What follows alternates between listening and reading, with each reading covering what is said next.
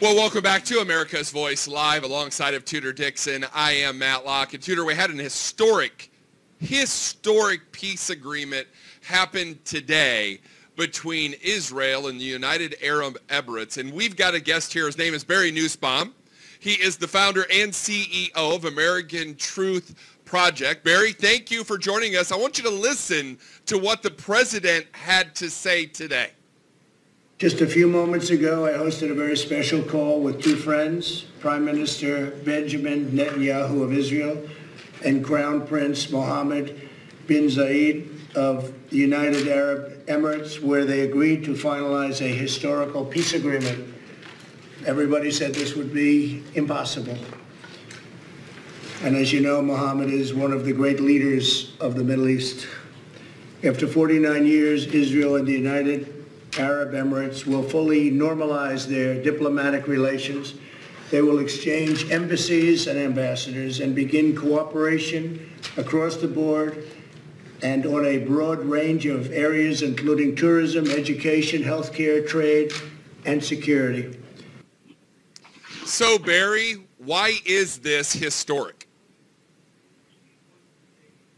This is the first peace deal between Israel and any Arab country in 26 years. That is extraordinary. If you think about it, the last deals were with Egypt and Jordan, and they were very extensively negotiated, and there was a lot given on both sides.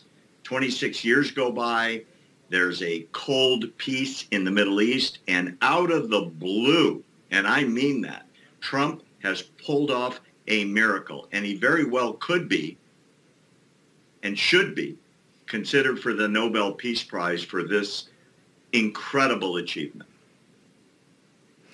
So I want to ask about the Iran nuclear deal, because they say that the reason this occurred was because the president was able to pull us out of that deal, but Biden is currently running on restoring that deal. Does that hurt him in this election? Well, there's a should be and the real answer. It should horribly. Biden and Obama put together what is, in my opinion, the worst blunder in American foreign policy history, i.e. the Iran nuclear deal. It was supposed to declare they're going to be peaceful, they're going to give up their nuclear ambitions, and we're going to just literally fly plane loads of cash on pallets to them. What'd they do with the money? Well, they invested it in terrorism, in weapons, in missiles, and nuclear enhancement in order to make a bomb. So Biden is tied to a deal that doesn't just enhance terror, it encouraged terror. He's in a box. He's got to go back and say, well, the deal didn't work because of Trump. And that is an outrageous lie, but he's stuck with it because that is part of the policy of the Obama-Biden years. He's going to call for it to be put back. He's already done it at least once that I know of. I don't know how Biden is going to respond to this because this is such an enormous deal and the wagons are circling around Iran right now.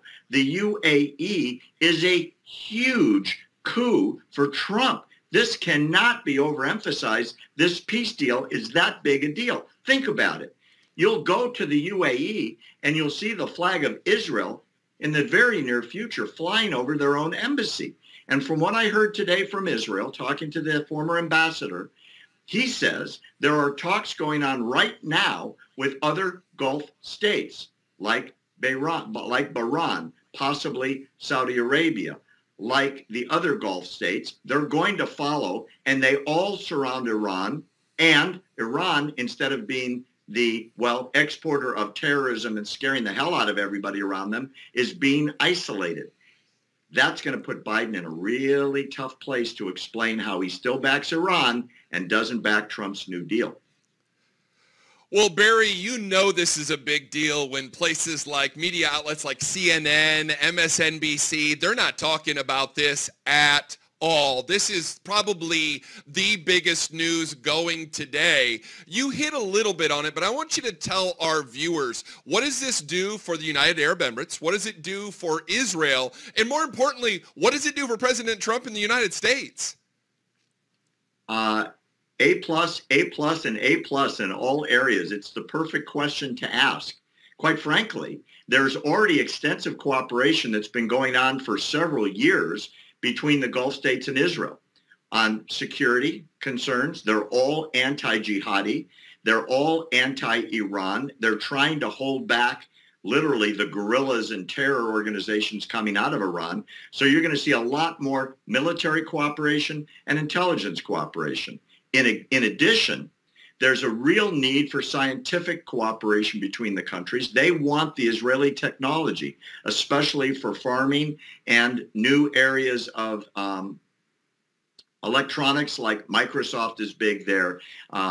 The various Gulf states all want pieces of the Silicon Valley dream that is right now the Tel Aviv corridor. In addition, and this is really going to be wild, I think for the United States, Donald Trump now has, as he said in his speech in the White House today, a second ally in the Middle East, meaning first Israel. Saudi's been there kind of, sort of, but the UAE is going to fly the Israeli flag in their capital when the embassy opens. So for Donald Trump, this is an enormous achievement. And the various media outlets you're referring to aren't going to mention it because this is a huge, huge achievement that, quite frankly, they're going to ignore, and they'll report on puppies instead of this. Absolutely. Last night, we heard Joe Biden come out and say that the president coddles terrorists and thugs. This is the same president who killed Soleimani al-Baghdadi and got rid of ISIS. And so how does this help in that area when you have a former vice president who has supported terrorists coming out and saying that the president is supporting terrorists? We don't exactly know what he means by that statement, but is that going to be something that will be used to backfire against him? Because obviously Soleimani stayed in power because of the Obama-Biden administration, and the president took him out. Yeah, Biden's in a corner, and you have to run on your record whether you like that record or not. There's just too much evidence of the dumb foreign policy that the two of them, I mean Biden and Obama, put together over 8 years. You can't say, oh, I wasn't involved. That was the president. I've got different ideas, because it makes him look ineffectual and unconnected, and I think feeds the narrative that he's kind of a disconnected old guy, which he needs to be a hands-on guy. So there's a problem there. And you hit another very good point. The UAE very, very much wants security cooperation with Israel against terror. They're all afraid of the terrorists. I mean, look at the Houthi rebels, what they've done to Yemen. That's all Iran. Look at Hezbollah, what they've done to Syria and Lebanon. That's all coming from Tehran. The Gulf states that want to retain their power and have peace, they're only going to have one ally, and that's the United States, Israel unification together against terror.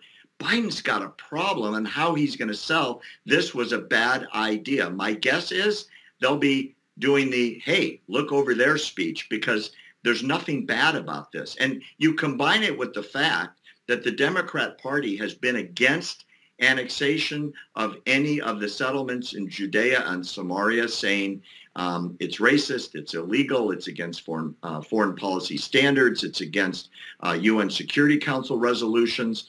Now, Bibi put that on hold. In the press conference today, Jared Kushner says it's frozen.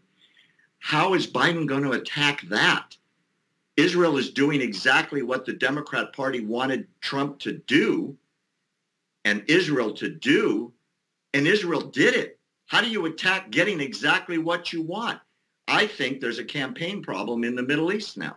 About 1 minute left, and I got to tell you, I think I know how Joe Biden's going to handle this. I saw the tweet today where he said it was a bilateral agreement, that Trump didn't have much to do with it, that it had to do with Obama-Biden setting all this up for the Trump campaign. So thank you so much, Barry Nussbaum. He is the founder and CEO of America Truth Project. Thank you for taking the time. Tudor, they've got to change their tone. I mean, Mr. Nussbaum is right.